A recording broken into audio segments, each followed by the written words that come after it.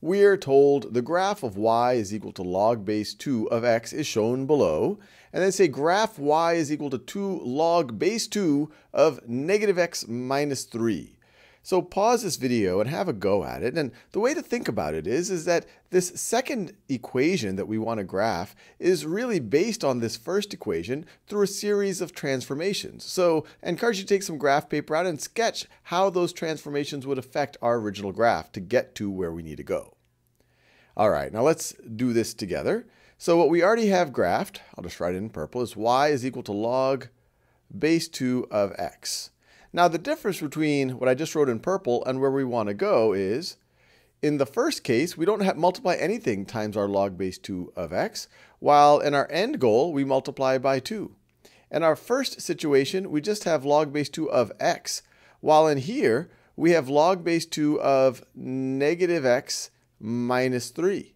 And in fact, we could even view that as it's the negative of x plus 3.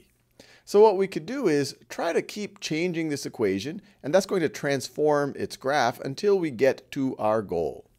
So maybe the first thing we might want to do is, let's replace our x with a negative x. So let's try to graph y is equal to log base 2 of negative x. In other videos, we've talked about what transformation would go on there, but we can intuit through it as well. Now, whatever value y would have taken on at a given x value, so for example, when x equals 4, log base 2 of 4 is 2, now that will happen at negative 4. So log base 2 of the negative of negative 4, well, that's still log base 2 of 4, so that's still going to be 2. And if you were to put in, let's say, whatever was happening at 1 before, log base 2 of 1 is 0. But now that's going to happen at negative 1, because you take the negative of negative 1, you're going to get a 1 over here. So log base 2 of 1 is 0. And so similarly, when you had at x equals 8, you got to 3. Now that's going to happen at x equals negative 8. We are going to be at 3. And so the graph is going to look something like what I am graphing right over here. All right. Fair enough. Now, the next thing we might want to do is, hey, let's replace this x with an x plus 3, because that'll get us, at least in terms of what we're taking the log of, pretty close to our original equation. So now let's think about y is equal to log base 2 of, and actually I should put parentheses in that previous one just so it's clear. So log base 2 of, not just the negative of x, but we're going to replace x with x plus 3.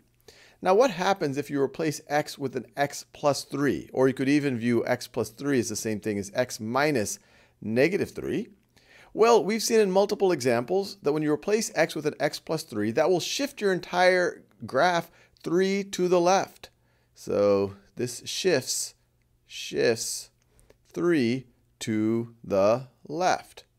If it was an x minus 3 in here, you would shift 3 to the right. So how do we shift 3 to the left? Well, when the points where we used to hit 0 are now going to happen 3 to the left of that. So we used to hit it at x equals negative 1. Now it's going to happen at x equals negative 4. The point at which y is equal to 2, instead of happening at x equals negative 4, is now going to happen 3 to the left of that, which is x equals negative 7. So it's going to be right over there. And the point at which the graph goes down to infinity, that was happening as x approaches 0. Now that's going to happen as x approaches 3 to the left of that, as x approaches negative 3. So I could draw a little dotted line right over here to show that as x approaches that, our graph is going to approach 0. So our graph's going to look something like this. And this is all hand-drawn, so it's not perfectly drawn, but we're awfully close. Now to get from where we are to our goal, we just have to multiply the right-hand side by 2.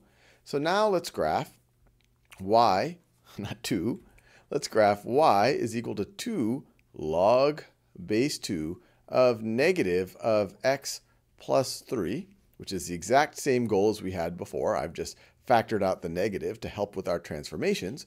So all that means is whatever y value we're taking on at a given x, you're now going to take on twice that y value. So where you were at 0, you're still going to be 0. But where you were 2, you are now going to be equal to 4. And so the graph is going to look something like what I am drawing right now. And we're done. That's our sketch of the graph of all of this business. And once again, if you're doing it on Khan Academy, there would be a choice that looks like this, and you would hopefully pick that one.